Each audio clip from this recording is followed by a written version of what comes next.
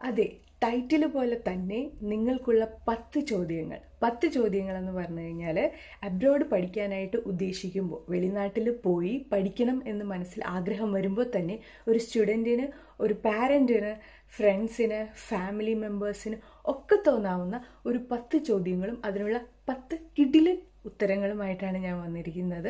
ഇത് പലർക്കും ആവശ്യമില്ലാത്ത ഒരു വീഡിയോ ആണെന്ന് ഫീൽ ചെയ്യുക. പക്ഷേ ഇപ്പോൾ ഒരു 5 വീട് എടുത്താൽ 5-ൽ 1 വീട്ടിലെങ്കിലും അബ്രോഡ് പോയി പഠിക്കുന്ന കുട്ടികളുണ്ടാവാം. അവർക്കൊരു സജഷൻ ആയിട്ടെങ്കിലും നമുക്ക് പറയാൻ 2 വാക്കുകൾ കിട്ടണമെങ്കിൽ ഈ വീഡിയോ കണ്ടാൽ മതി. അപ്പോൾ സ്റ്റേ ട്യൂൺഡ് അല്ലേ. 10ാം ക്ലാസ് കഴിഞ്ഞു, +2 കഴിഞ്ഞു, ഡിഗ്രി കഴിഞ്ഞു, PG കഴിഞ്ഞു. ഇനി അബ്രോഡ് പോയി പഠിച്ചാലോ? ആ സമയം എന്ത് ചെയ്യണം? അതാണ് ഒന്നാമത്തെ എൻ്റെ ചോദ്യവും അതിനുള്ള ഉത്തരം. ആഗ്രഹം വന്നോ? ആഗ്രഹം വന്നെങ്കിൽ ഇനി ഒന്നും പേടിക്കാനില്ല കേട്ടോ. നേരെ നിങ്ങളുടെ അടുത്തുള്ള ഒരു ഏജൻസിയുമായിട്ട് കണക്ട് ചെയ്യുക. ആ ഏജൻസിയിൽ ചെന്നിട്ട് എൻ്റെ ബാക്ക്ഗ്രൗണ്ട് സ്റ്റഡീസ് ഇതാണ്, ഞാൻ ഇന്നതാണ് പാസ്സായിരിക്കുന്നത്, 10 ആണെങ്കിൽ 10, +2 ആണെങ്കിൽ +2, ഡിഗ്രി ആണെങ്കിൽ അത് എല്ലാം അവരോട് വിശദമായി പറയുക. ബാക്കി കാര്യങ്ങൾ പിന്നെ അവർ പറഞ്ഞു തന്നോളും. ഇപ്പോൾ നിങ്ങൾക്ക് ഒരുപാട് കൺട്രി സെലക്ട് ചെയ്യണം എന്ന് നിങ്ങൾക്ക് വലിയ ധാരണ ഇല്ല എന്നുണ്ടെങ്കിൽ അവരോട് പറയുക. അപ്പോൾ അങ്ങനെയുള്ള ഏജൻസി സെലക്ട് ചെയ്യാൻ ശ്രദ്ധിക്കണം.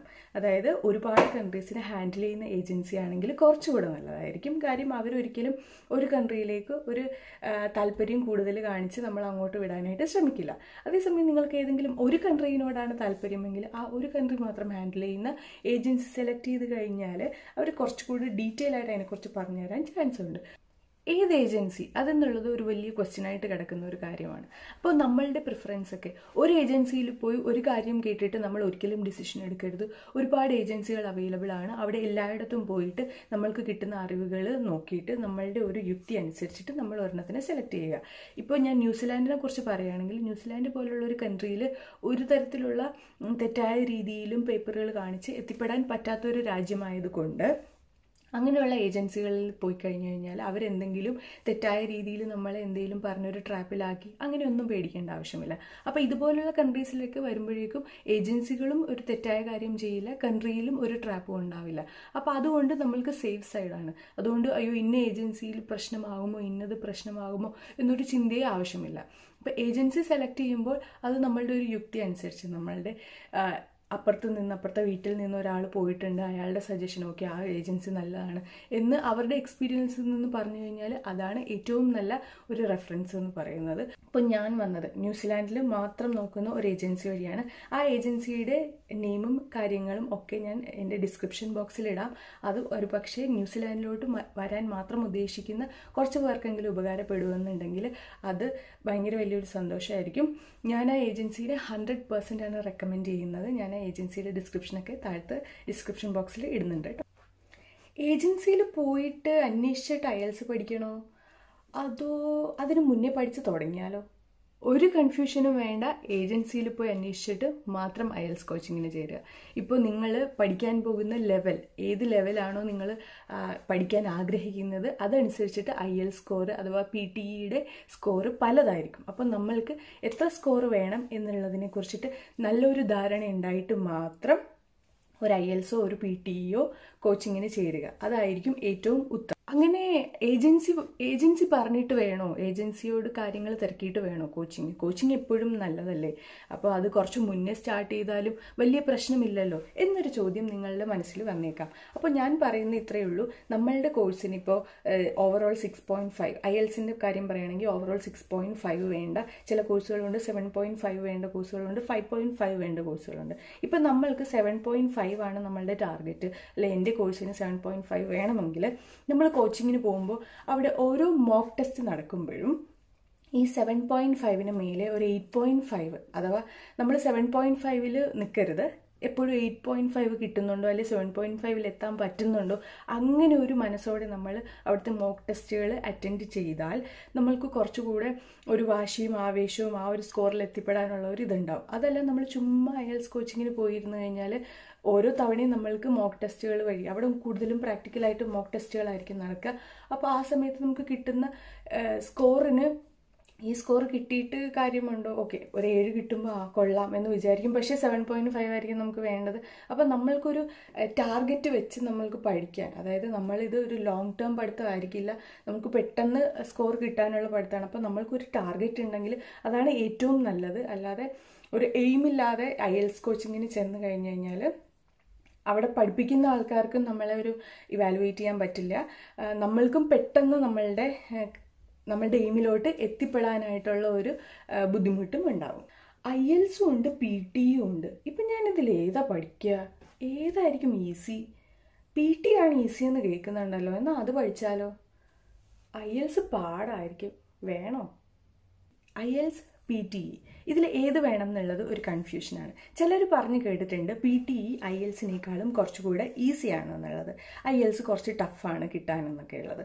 അതൊരു പക്ഷേ ശരിയായിരിക്കാം. കാര്യം IELTS എന്ന് പറയുമ്പോൾ നമ്മൾക്ക് ഓരോ പേപ്പറിനും ഇത്ര സ്കോർ വേണമെന്നുണ്ട്, പ്ലസ് ഓവറോൾ സ്കോർ ഇത്ര വേണമെന്നുണ്ട്. PTയിൽ അങ്ങനെയല്ല, ഓവറോൾ ഇപ്പോൾ ഒരു പേപ്പറിന് ഇച്ചിരി കുറഞ്ഞാലും മറ്റേ പേപ്പറിന് കൂടിയാൽ മതി. അപ്പോൾ അതുകൊണ്ടിട്ട് മൊത്തത്തിൽ നമ്മൾക്ക് ഒരു സ്കോർ മതി. അപ്പോൾ അതാണ് എല്ലാവരും IELTS പാട്, PTE ഈസി എന്ന് പറയുന്നത്.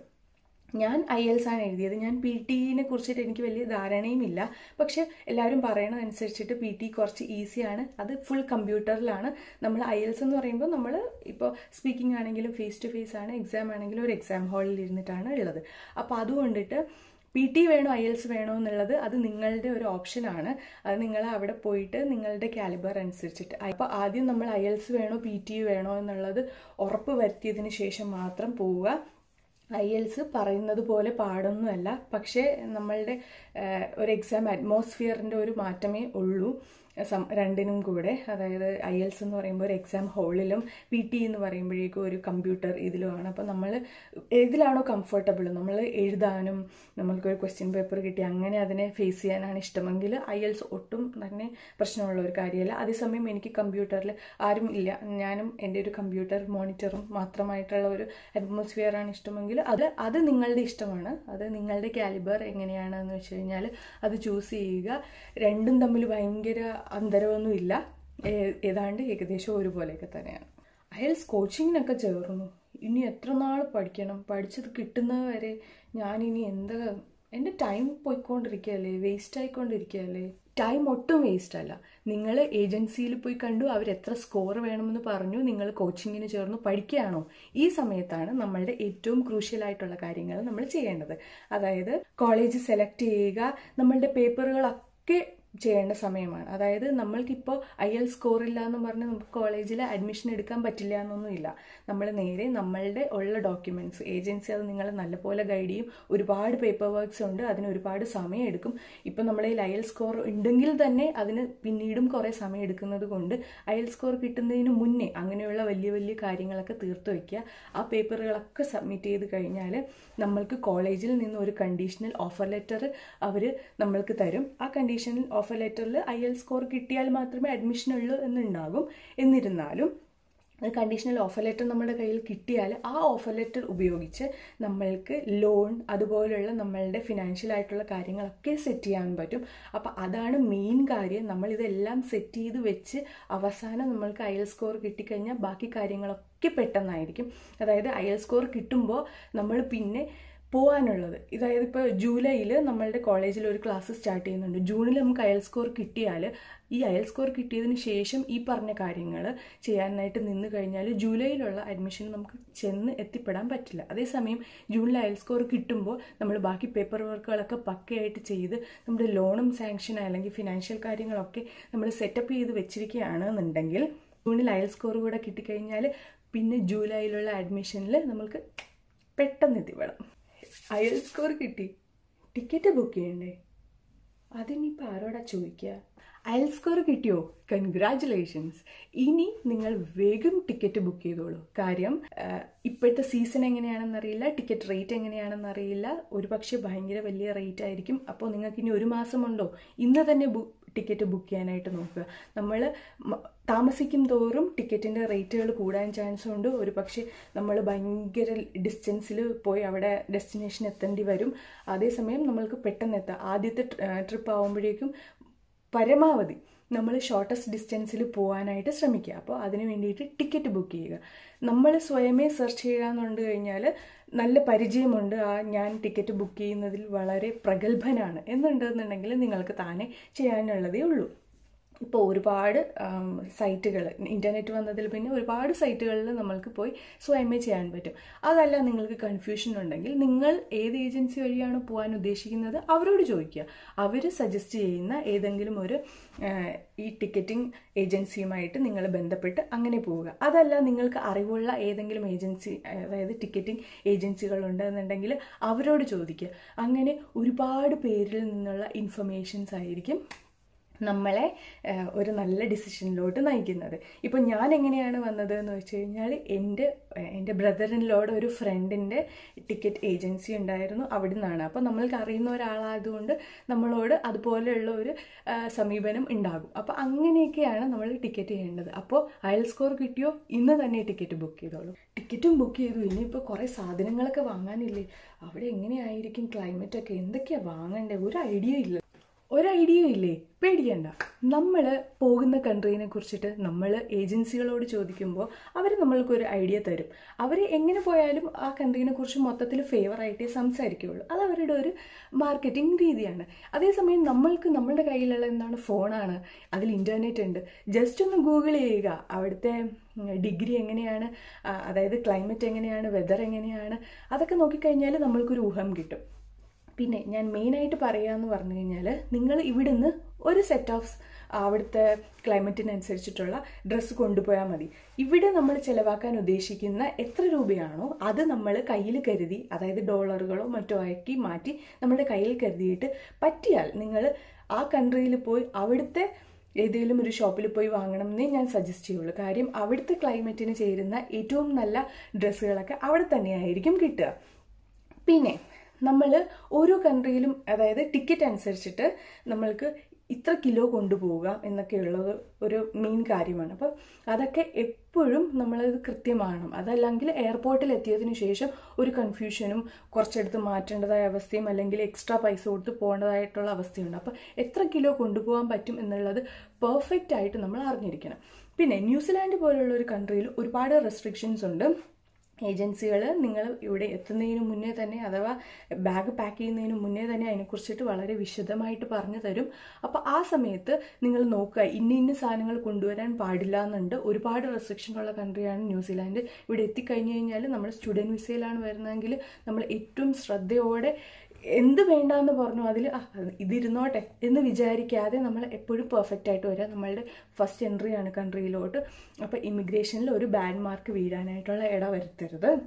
കൂടുതലും ട്രോളി ബാഗ്സ് ആയിരിക്കും നമ്മൾക്ക് ഏറ്റവും ബെസ്റ്റ്. കാര്യം ഒരു പക്ഷേ നമ്മൾക്ക് ട്രോളികൾ ഉണ്ടാവാം ബാഗുകളൊക്കെ വെച്ചിട്ട് പോകാൻ വേണ്ടിയിട്ട്. അതേസമയം നമ്മൾ എയർപോർട്ടിൽ എത്തിയതിനു ശേഷം നമ്മൾ കൺട്രിയിലോട്ട് എൻ്റർ ചെയ്യുന്ന സമയത്ത് നമ്മൾ എങ്ങനെയാണോ ട്രാവലിംഗ് ചൂസ് ചെയ്യുന്നതെന്ന് നമുക്കറിയില്ല. ആ സമയത്ത് ഈ ഫുൾ ട്രോളിയുമായിട്ട് നമ്മൾക്ക് ഒരു പക്ഷേ പോകാൻ പറ്റില്ല. ആ സമയത്ത് നമ്മൾ ഫുൾ ബാഗുകളൊക്കെ പിടിച്ചിട്ട് ഭയങ്കര ബുദ്ധിമുട്ടായിരിക്കാം. ഒരുപാട് ബാഗുകൾ നമുക്ക് അത്യാവശ്യം എത്ര കിലോ ഉണ്ടോ അത്രയും കിലോ നമ്മൾ കൃത്യം കൊണ്ട് എത്തിക്കും. കാര്യം നമുക്ക് അതുപോലെ നമ്മളിവിടെ താമസിക്കാൻ വരികയാണല്ലോ. അപ്പോൾ അതുപോലെ ലഗേജ് ഉണ്ടോ, അപ്പോൾ പറ്റുന്നതും ട്രോളി ബാഗ് ആണെങ്കിൽ നമുക്ക് വലിച്ചിട്ട് പോകാൻ പറ്റും. ഇവിടെ അങ്ങനെ മണ്ണിൽ കൂടെ വലിക്കേണ്ട ഒരു അവസ്ഥയൊന്നും വരില്ല. ഇവിടെയല്ല, മിക്ക കൺട്രിയിലും ഫുൾ പാത്തും നല്ല പോലെ കോൺക്രീറ്റ് ആയിരിക്കും. അപ്പോൾ അതുകൊണ്ട് ഈസി ആയിരിക്കും. അപ്പോൾ മിക്കവാറും കയ്യിൽ പറ്റുന്ന പോലെ നമ്മൾ എങ്ങാനും നമുക്കൊരു മീൻസ് ഒരു സെപ്പറേറ്റ് ട്രോളി കിട്ടിയില്ല എന്നുണ്ടെങ്കിൽ നമുക്ക് നടക്കാൻ പറ്റുന്ന പോലെ ഉള്ള ഒരു 2 ട്രോളി ബാഗും പറ്റിയാൽ ഒരു ഹാൻഡ് ബാഗും ഒക്കെ ആയിട്ടായിരിക്കണം വരേണ്ടത്.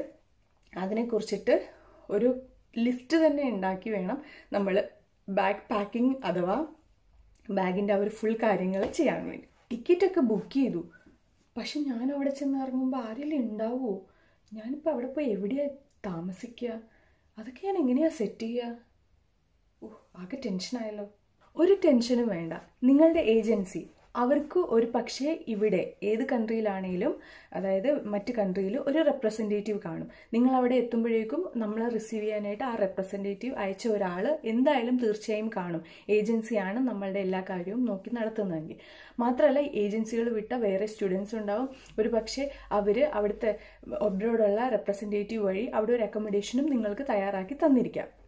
അതേസമയം അങ്ങനെ ചെയ്യുന്നില്ല, അങ്ങനെ ചെയ്യാത്തൊരു ഏജൻസി ആണെന്നുണ്ടെങ്കിൽ അവരോട് നമ്മൾക്ക് ആരുമില്ല അവിടെ, ഞങ്ങളെ ഇങ്ങനെ എന്തെങ്കിലും ഒരു കണക്ഷൻ ഞങ്ങൾക്ക് ചെയ്തു തരാൻ പറഞ്ഞാൽ തീർച്ചയായും അവർ വഴി പോയ ഒരു സ്റ്റുഡൻറ്റ് തീർച്ചയായും അപ്പുറത്തെ ഒരു കൺട്രിയിൽ ഉണ്ടാകും. അതുകൊണ്ട് നിങ്ങൾ ടെൻഷൻ അടിക്കേണ്ട, ഏജൻസി നിങ്ങളെ എന്തായാലും ഹെൽപ്പ് ചെയ്യും.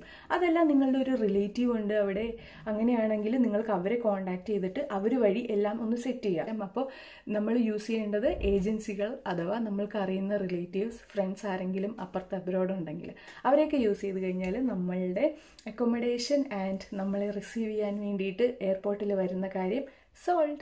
അങ്ങനെ എൻ്റെ ഫസ്റ്റ് ഫ്ലൈറ്റ് അത് സൂപ്പറായിരുന്നു. ഞാനിവിടെ എത്തി, ഭയങ്കര ഹാപ്പിയാണ്.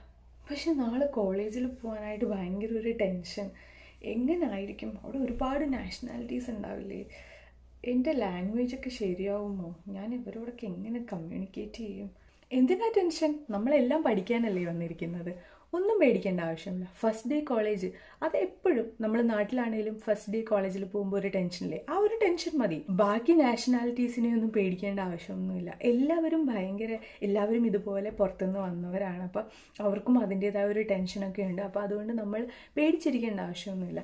എൻ്റെ ഒരു എക്സ്പീരിയൻസ് വെച്ച് ഞാനിവിടെ പഠിച്ച സമയത്ത് നമ്മളുടെ ക്ലാസ്സിൽ ഒരുവിധം ഭയങ്കര സ്മാർട്ടായിട്ടും ഭയങ്കര ആക്റ്റീവായിട്ടും നല്ല സ്വഭാവമൊക്കെ ഉള്ള കുട്ടികൾ എന്ന് പറയുന്നത് ഇന്ത്യക്കാർ തന്നെയാണ്. അത് അവർ ബാക്കി കൺട്രിയിലുള്ള, അതായത് ബാക്കി നാഷണാലിറ്റീസും ഒക്കെ പറയാറുണ്ട്. അപ്പോൾ അതുകൊണ്ട് നമ്മൾക്ക് ഭയങ്കര സ്ഥാനമാണ് കേട്ടോ ഇവിടെ.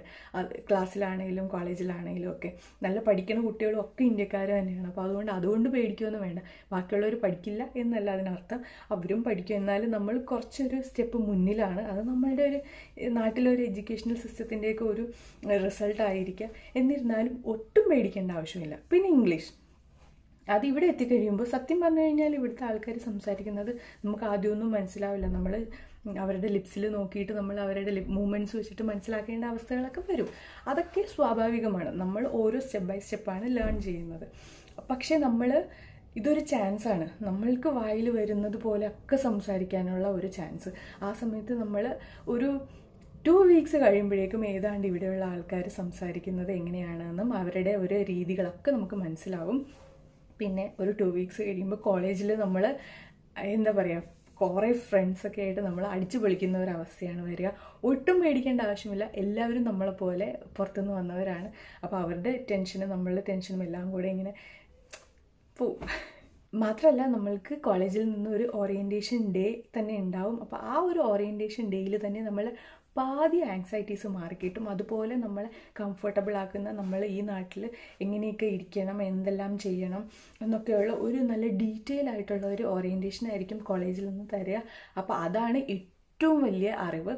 അപ്പോൾ അതുകൊണ്ടിട്ട് ഓറിയൻറ്റേഷൻ കഴിയുമ്പോൾ നിങ്ങൾ ഭയങ്കര കൂളാവും. ഒട്ടും ടെൻഷൻ വേണ്ട.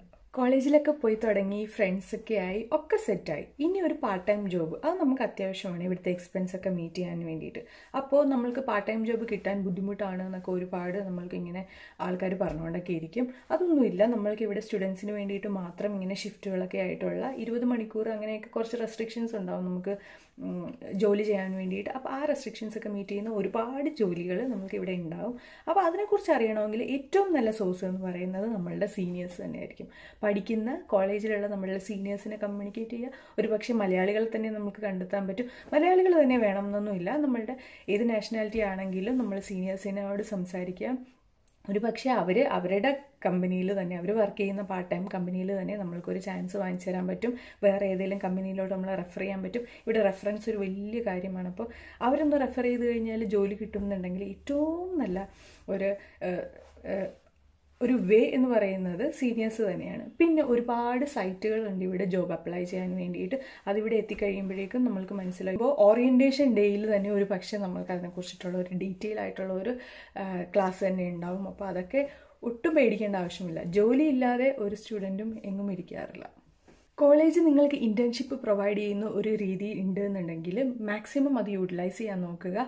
ചിലരെങ്കിലും ഞാൻ കണ്ടിട്ടുണ്ട്, ഇപ്പം ഞാൻ പഠിച്ച കോളേജിൽ ഇൻറ്റേൺഷിപ്പ് ഉണ്ടായിട്ട് പോലും ചിലർ വേണ്ട, എനിക്ക് ഇൻറ്റേൺഷിപ്പ് വേണ്ട, അതിനും കൂടെ വേണ്ടിയിട്ട് ഞാൻ സബ്ജക്റ്റ് പഠിച്ചോളാം എന്ന് പറയുന്നവരുണ്ട്. അപ്പോൾ അതെന്ന് പറയുന്നത് ഇൻറ്റേൺഷിപ്പ് ആയിരിക്കും കുറച്ചുകൂടെ ഏറ്റവും നല്ല ബെറ്റർ ഓപ്ഷൻ. അതായത് നമ്മൾക്കൊരു ന്യൂസിലാൻഡ് എക്സ്പീരിയൻസ് ആണ് ഇൻറ്റേൺഷിപ്പ് വഴി നമുക്ക് കിട്ടുന്നത്. ന്യൂസിലാൻഡ് എക്സ്പീരിയൻസ് പ്ലസ് നമ്മൾക്കിവിടെ ഒരു ക്വാളിഫിക്കേഷൻ ഉണ്ട് എന്നുണ്ടെങ്കിൽ ഏറ്റവും നല്ല ഒരു റെസ്യൂമിൽ നമുക്ക് കൂട്ടിച്ചേർക്കാൻ പറ്റുന്ന ഏറ്റവും നല്ല വാചകങ്ങളാണ് ന്യൂസിലാൻഡിലെ കാര്യമായിരിക്കും. അപ്പോൾ ഇൻറ്റേൺഷിപ്പുകളുള്ള കോളേജുകളാണ് എന്നുണ്ടെങ്കിൽ മാക്സിമം ഇൻറ്റേൺഷിപ്പിന് ഓക്കെ പറയുക. അസൈൻമെൻറ്റുകൾ മാത്രമേ ഉള്ളെന്ന ഏജൻസി പറഞ്ഞത്. അതുകൊണ്ട് ഇനിയിപ്പോൾ പ്രശ്നമൊന്നും ഉണ്ടാവില്ല. ചുമ്മാ അസൈൻമെൻ്റ് അങ്ങ് ചെയ്താൽ പോരെ. അല്ലല്ലോ, അസൈൻമെൻറ്റുകൾ മാത്രമുള്ള കോഴ്സുകളുണ്ട്, അസൈൻമെൻറ്റും എക്സാമും ഉള്ള കോഴ്സുകളുണ്ട്, ഒക്കെ ഉണ്ട് കേട്ടോ. മാത്രമല്ല അസൈൻമെൻറ്റ് കുറച്ചൊരു മെനക്കെട്ട് ചെയ്യേണ്ടതായിട്ടുള്ളൊരു കാര്യമാണ്. അസൈൻമെൻറ്റുകൾ മാത്രം എഴുതി ജയിക്കാൻ പറ്റുന്ന കൺട്രീസ് ആണല്ലോ എല്ലാം. നമ്മൾ ഒരു ഏജൻസിയിൽ സംസാരിച്ചാലും അവർ പറയും അങ്ങനെ എക്സാമുകളൊന്നും ഉണ്ടാവില്ല, നിങ്ങൾ ജസ്റ്റ് അസൈൻമെൻ്റ് ഒക്കെ എഴുതി പാസ്സാവാനേ ഉള്ളൂ, അസൈൻമെൻറ്റ് കുറച്ച് സീരിയസ് ആയിട്ട് എഴുതിയാൽ മതി, വേറെ പ്രശ്നങ്ങളൊന്നും ഇല്ല എന്ന് പറയും. അപ്പോൾ അങ്ങനെയുള്ളത് ഞാൻ പൂർണ്ണമായും അതിനോട് യോജിക്കില്ല. കാര്യം അസൈൻമെൻറ്റുകൾ മാത്രമുള്ള കോളേജസ് ഉണ്ട്, അതുപോലെ തന്നെ എക്സാമുകളുള്ള കോളേജും ഉണ്ട്. ഇപ്പോൾ ഞാൻ പഠിച്ചത് എക്സാമുള്ള ഒരു കോളേജിൽ തന്നെയാണ്. അപ്പോൾ ഓരോ കോളേജിനും അവരുടേതായ രീതികളായിരിക്കാം, അവരുടേതായ സിലബസുകളാണ്. അപ്പോൾ എക്സാം ഉണ്ടെങ്കിൽ അത് കുറച്ച് സീരിയസ് ആയിട്ട് തന്നെ എടുക്കേണ്ടതാണ്. ഇപ്പോൾ ഞങ്ങളുടേതാണെങ്കിൽ 50% മാർക്ക് വേണമായിരുന്നു ജയിക്കാൻ. അസൈൻമെൻറ്റും എക്സാമും ഉണ്ട്.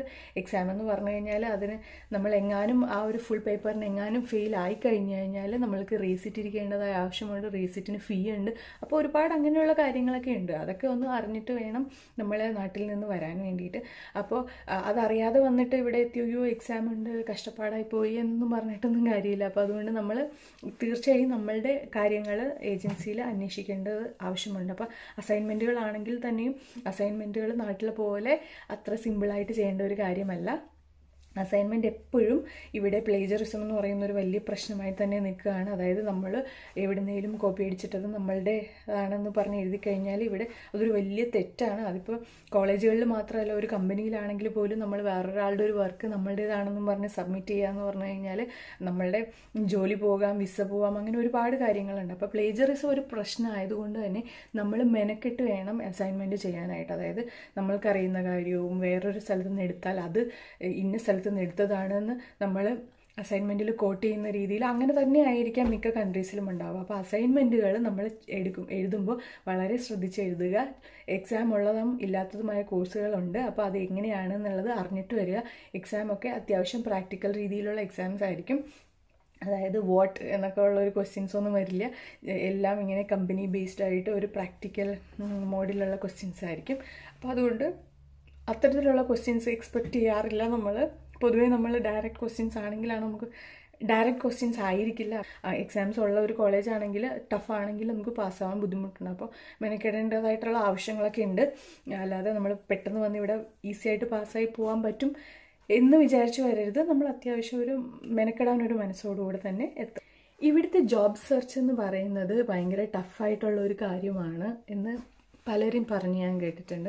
ഉള്ളത് തന്നെയാണ്. അത് ഓരോ കോഴ്സാണ്. ഇപ്പോൾ നമ്മളുടെ സ്കിൽഡ് ഏരിയ ആയിട്ടുള്ള കാര്യങ്ങൾ, സ്കിൽഡ് ഏരിയയിലുള്ള ജോബിനൊക്കെ ഒരുപാട് വേക്കൻസി ഉണ്ട്, അതിന് ആൾക്കാരെയും ആവശ്യമുണ്ട്. അപ്പോൾ ഓരോ ഏരിയ അനുസരിച്ചിട്ടാണ് ജോബ് ഓപ്പർച്യൂണിറ്റീസ്. ഇപ്പോൾ നഴ്സുമാരിവിടെ വന്നു കഴിഞ്ഞാൽ നഴ്സുമാർക്ക് നേരെ ജോലിയാണ്, അവർക്ക് നേരെ PR പെർമനൻറ്റ് റെസിഡൻസ് ഒക്കെ കിട്ടും, റെസിഡൻസി എല്ലാം കിട്ടും. അപ്പോൾ ഓരോ കോഴ്സ് അനുസരിച്ചിട്ടാണ് അതിൻ്റെ ഒരു ഇത്. അല്ലാതെ മൊത്തത്തിൽ ജോബ് കിട്ടാൻ പാടാണ് എന്നൊന്നും ഞാൻ പറയില്ല. അപ്പോൾ ജോബ് കിട്ടണമെങ്കിൽ നമ്മൾക്ക് ഇവിടെ ഒരു എക്സ്പീരിയൻസ് വേണം. അപ്പോൾ നമ്മൾക്കൊരു സ്റ്റാർട്ടപ്പ് തരുന്ന ഒരു ജോലിയിൽ അത് കയറുക, അതിൽ എക്സ്പീരിയൻസ് ആവുക, ന്യൂസിലാൻഡ് എക്സ്പീരിയൻസ് കിട്ടുക എന്നുള്ളതാണ് മെയിൻ കാര്യം. നമ്മൾക്ക് നാട്ടിൽ എക്സ്പീരിയൻസ് ഉണ്ടെങ്കിൽ അത് അവരിവിടെ കണക്കാക്കില്ല എന്നൊന്നുമില്ല. എന്നാലും ന്യൂസിലാൻഡ് എക്സ്പീരിയൻസ് കൂടെ ഉണ്ടെങ്കിൽ അതൊരു ആഡഡ് പോയിൻ്റ് ആണ്.